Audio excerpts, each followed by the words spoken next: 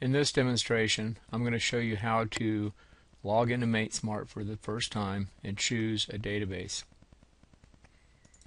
I'll begin by starting MaintSmart from the Windows Start button.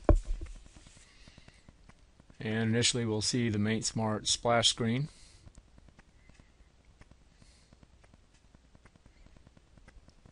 Okay, we're getting the license screen showing up. And I'm just going to click continue on that.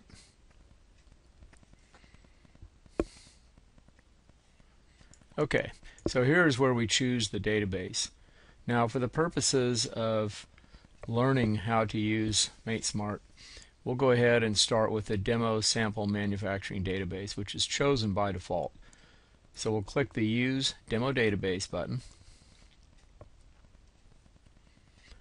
and MaintSmart will present us with a login screen.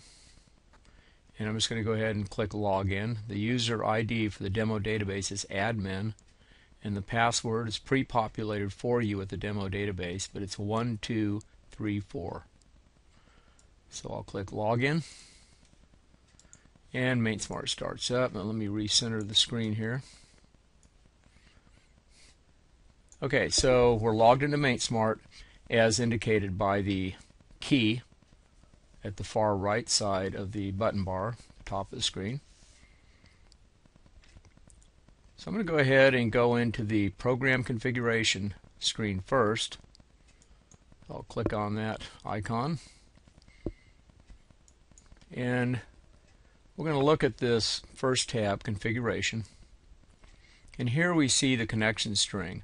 Now this string is just a bunch of characters that probably don't mean a lot to the average user, but essentially this is how the MaintSmart program knows how to connect to the database that we've chosen. We also have some other information here, company name, the equipment hierarchy. This will be covered in another video, and then we have additional tabs that will also be covered in another video. So in this demonstration, I'm going to go ahead, since we're here, and demonstrate how to connect to a different database. So I'm going to click Set Database Location. MaintSmart is going to warn me that we'll need to shut down the program after we change the database connection, and we'll have to do that.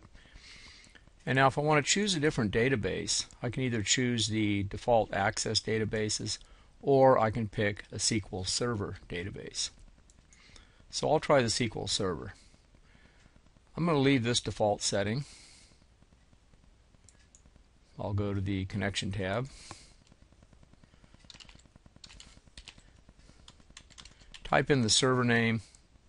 In this case, I'll just use Windows Integrated Security.